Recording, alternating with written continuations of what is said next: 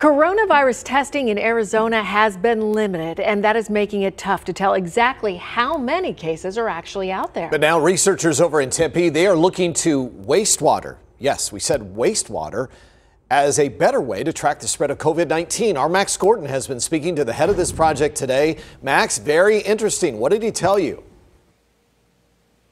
Well, this all started about 2 years ago in an attempt to track opioids in Tempe's wastewater. Now they're going to use similar techniques to track COVID-19, and they say this could potentially be a game changer.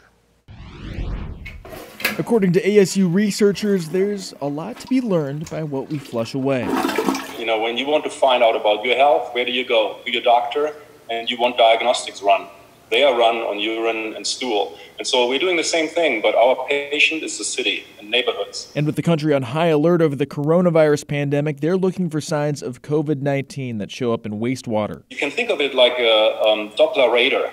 So we are out there from 10,000 feet and surveying the health of the community. And if we see a cluster of infections, then we can have a 1-2 punch and we can have an emergency response move in and help to diagnose who is sick and help them to get better. Wastewater testing is able to pick up a wider group of people than individual tests can account for, including people who might have the virus but are asymptomatic. Better information on what we're dealing with, the trends we're dealing with, where we're at. Though some might have privacy concerns. We're not going to be pinpointing certain people on what they're doing and what's going down their sewer system, so to speak.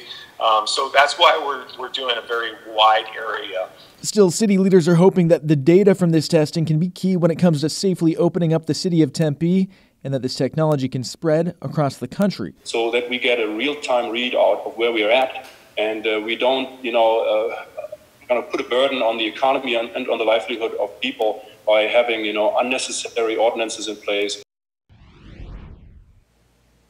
Well, currently wastewater data on the coronavirus isn't publicly available for the city of Tempe, but city leaders do tell me that data should be available in the coming weeks. Guys, back to you.